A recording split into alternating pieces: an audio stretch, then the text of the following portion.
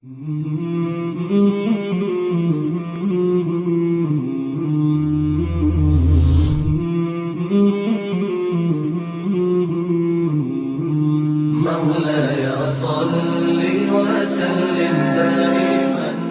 John Jay, students, faculty, staff, whoever this invitation reaches out to for the day of the event. This is Muhammadlaşinawy inviting you to Muhammad, the man and the legacy, Muhammad, the messenger of Allah, peace and blessings be upon him, as we Muslims believe it. It brings me great honor to be invited to a venue like John Jay College.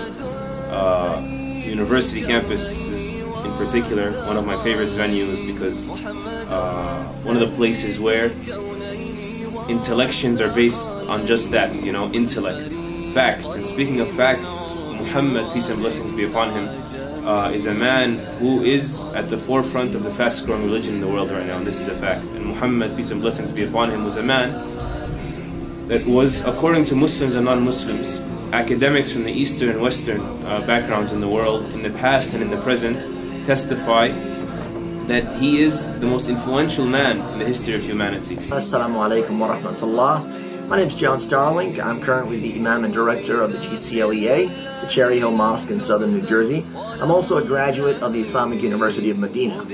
I'm looking forward to talking to you at John Jay College in the coming days about one of my personal favorite topics, and that is the manner and character of the Prophet Muhammad ﷺ. Now, as many of you are aware, in these days, and in the past as well, many have been talking about and speaking about the Prophet Muhammad ﷺ.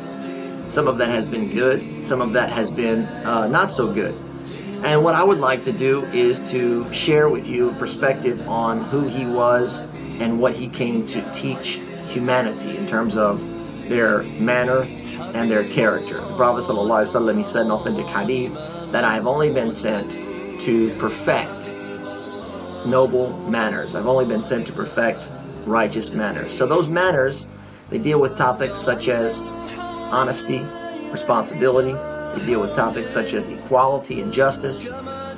And this is on all levels, whether that be a person's relationship with their Lord and Maker, Allah, mighty and majestic, whether it be the relationship that they have with their own selves, with their family, their children, their neighbors. And it also deals with relationships between societies and communities.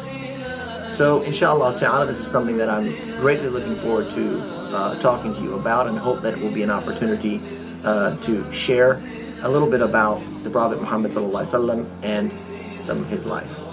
On March 21st, we're going to put that claim to the test and discuss a bit about who this man was. Was he a prophet, or was he an imposter, or was he somewhere in between, perhaps a very influential, charismatic philanthropist, or the likes? Ironically, considering I'm your guest, I'm inviting you at John Jay, and you're my hosts, but you're receiving the invite now. But please, I pray this will be a night of enlightenment, and a night of blessing, and a night of guidance, and a night of intellectual academic discussion.